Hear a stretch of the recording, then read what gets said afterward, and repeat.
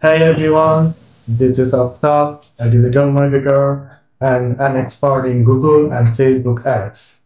I have about 5 years of experience in this field. Today, I am going to show you how to set up the data layer in Shopify. As we all know, Shopify has deprecated the additional speeds option on the checkout page. Because of this, many marketers are facing issues with conversion tracking. So it is important to track everything properly. Alright, no more intro, let's get started. Step 1. Add Google Tag Manager to Shopify. Click on 3 dots in your Shopify admin and select Edit Code. Open the theme.liquid file. Copy the first Google Tag Manager code from your GTM account. Paste it on the header section of the theme.liquid file. Press Ctrl+F and search for body. Copy the second GTM code and paste it right under the body tag. Step 2. Add the data layer code.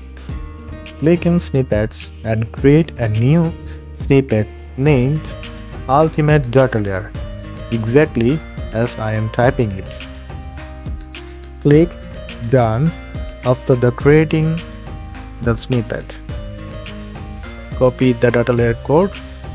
I will provide this in the description box. Paste the code into the Ultimate Data Layer snippet file. Step 3. Pull the data layer in your theme. Go back to the theme.liquid file. Under the Google Tag Manager code, paste the color code.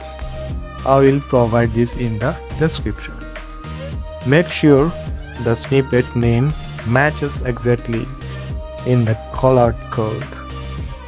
Step 4. Add the custom pixel in Shopify. Go to Setting, Custom Events. Click on Add Custom Pixel. Give your pixel a name and click Add Pixel. In the box that appears, paste the GTM custom pixel code. I will provide a link to get this code. Make sure to add your GTM code inside the pixel code or it won't work. Click Save and connect. Click Test to check if your pixel is working correctly.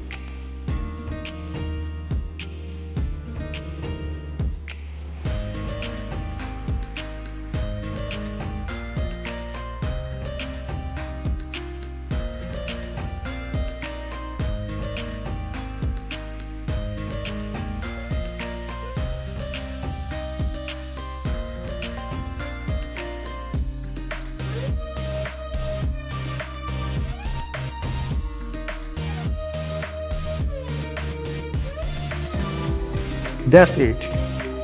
You can see the pixel is working perfectly. What's next? In my next video, I will show you how to set up tags and fire events correctly in Google Tag Manager. So don't forget to subscribe on my YouTube channel and follow my Facebook page to get updates on new videos. Until then, stay well.